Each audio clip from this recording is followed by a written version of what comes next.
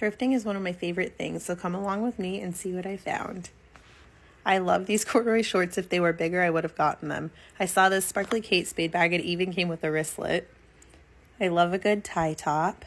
This is a Free People top that I thought was nicely priced at $9.99, but not my style. Then we have an embroidered tee. This was a cool texture waffle knit jacket. I'd never heard of that brand. Then I found a pair of brand new Nordstrom denim shorts.